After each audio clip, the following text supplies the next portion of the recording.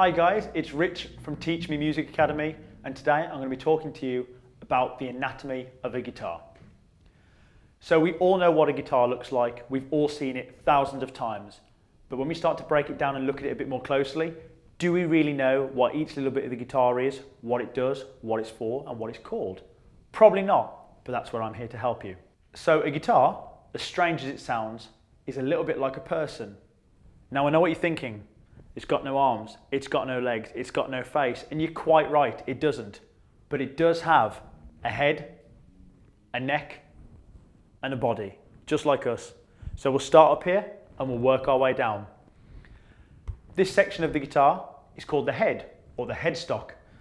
It's at the very top of the guitar where we attach our strings to our tuners. 6 tuners for 6 strings. Easy peasy. From here, the strings come down and go through the nut, which is where the strings rest before going down the neck. On the neck of the guitar, we have metal bars running all the way down the length of the neck. These are our frets, and we place our fingers between those frets on the fretboard, which is the wood underneath, in order to create a noise, like so.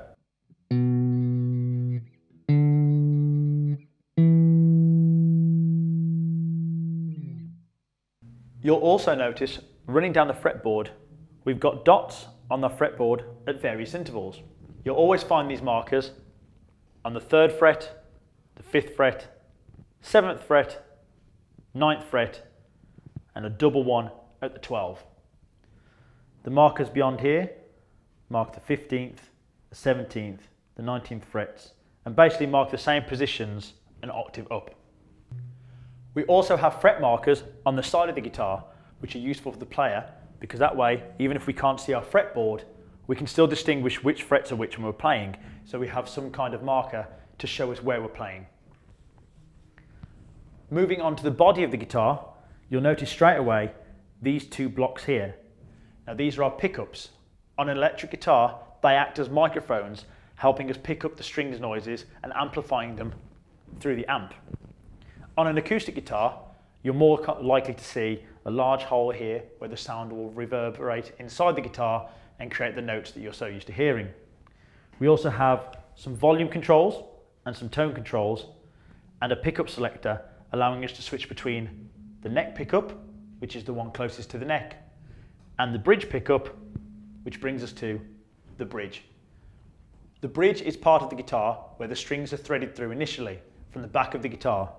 They rest across here on the saddle and obviously stretch up to the top of the neck. This bridge is a floating bridge.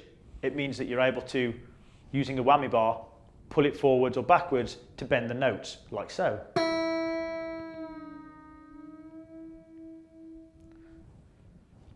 Some guitars have fixed bridges, which means they can't be bent and the notes just remain static, but this one does. And finally, the last thing we'll find on the side of the body of the guitar is the input jack. This is where we put our lead in when we're plugging into an amp, and you'll usually find it just here on the side. And that is pretty much everything you need to know about the basic structure of what a guitar looks like and where to find everything.